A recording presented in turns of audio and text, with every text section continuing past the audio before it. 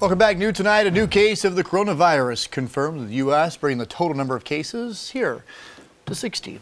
Now tonight, President Trump addressed the country, saying that he would be appointing Vice President Mike Pence to take over the White House's coronavirus task force.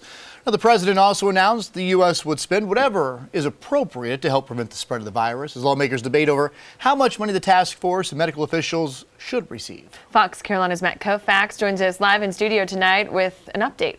Yeah, guys, obviously a lot of moving parts here. The president and medical officials say local communities should begin preparing to see more cases in the U.S. However, President Trump also did reiterate several times that the administration believes the risk of exposure to the American people is still very low.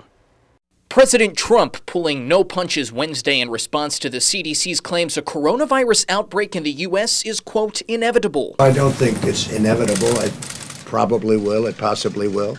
It could be at a very small level or it could be at a larger level. Whatever happens, we're totally prepared. The president also announcing Vice President Mike Pence would be the head of a coronavirus task force focusing on a few main goals, including increasing restrictions on travel and people coming into our borders if necessary, manufacturing gear like masks just in case, and finding a vaccine. The risk to the American people remains very low. And in speaking to the doctors, we think this is something that we can develop fairly rapidly, a vaccine for the future. Right now, there are 60 cases in the U.S., over 80,000 worldwide. But the president says the number of American cases is going down, and no one has died yet. 8 of them have returned to their homes, to stay in their homes until fully recovered. But brand new cases have popped up in countries like Brazil, Greece, and Germany. It is alarming to see it in as many countries as we are seeing it. Locally, biologists like Jenny Webb at USC Upstate say the tricky part is this disease can mimic illnesses like the common cold. This new coronavirus is just like those. It's a respiratory illness. It causes fever, coughing, chest pain, difficulty breathing.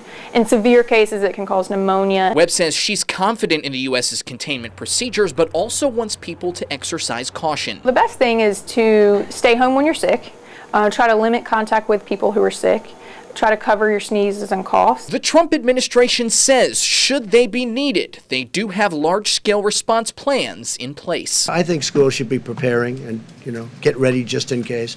The words are just in case. And the main message tonight was officials are confident in containment procedures taken thus far, but the risk factor on something like this can change at a moment's notice. That's something they did stress. So far, the World Health Organization has refrained from calling the coronavirus outbreak a pandemic, but some officials believe we could be reaching that threshold very soon. And all officials say before you make travel plans, make sure you definitely check the CDC's website. Guys, back to you. Information tonight. Thank you, Matt.